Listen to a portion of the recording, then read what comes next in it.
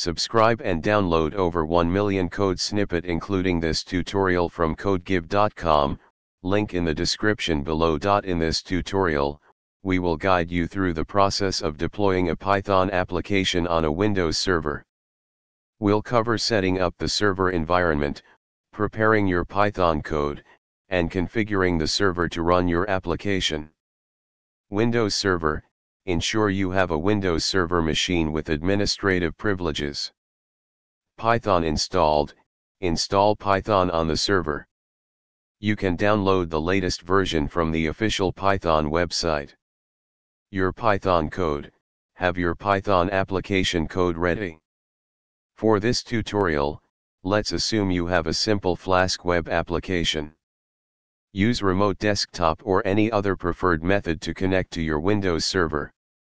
Open a command prompt with administrative privileges and install any dependencies your Python application may need. For example, if you are using Flask, you can install it using.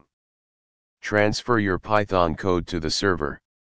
You can use tools like sftp, or shared drives to copy your code.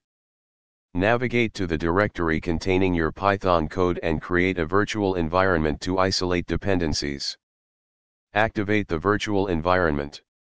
While inside the virtual environment, install the necessary dependencies for your project. Before deploying, ensure your code works locally inside the virtual environment. Visit http://localhost 5000, replace with your application's address, to verify that everything is functioning as expected. Allow incoming connections on the port your application will run.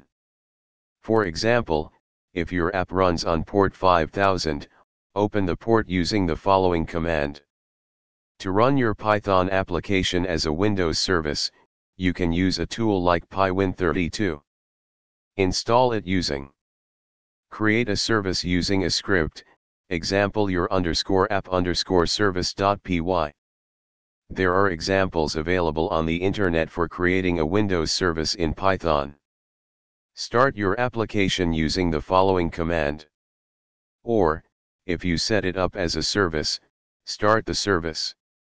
Open a web browser and navigate to your server's IP or host name with the appropriate port, example http://your_server_IP 5000. Congratulations! You've successfully deployed your Python code on a Windows server.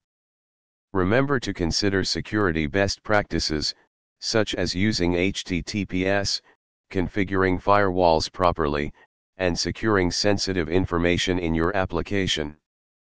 ChatGPT.